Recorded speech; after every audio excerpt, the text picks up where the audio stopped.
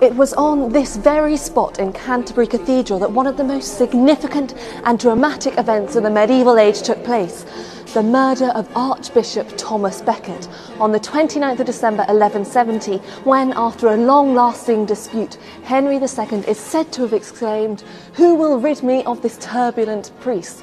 4 knights set off for Canterbury and murdered Thomas Becket in his own cathedral.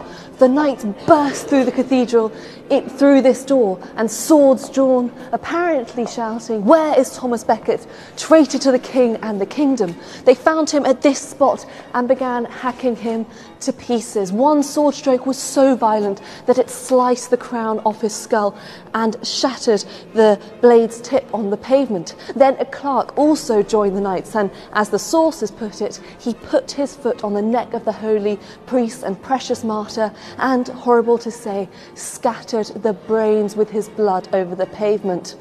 "Let us go, knights," he cried out to the others. "This fellow will not get up again," which was perhaps rather stating the obvious. But it was an event which shocked the medieval world, and healing miracles were soon attributed to Thomas, and he was made a saint by the Pope in 1173, just 3 years after his death.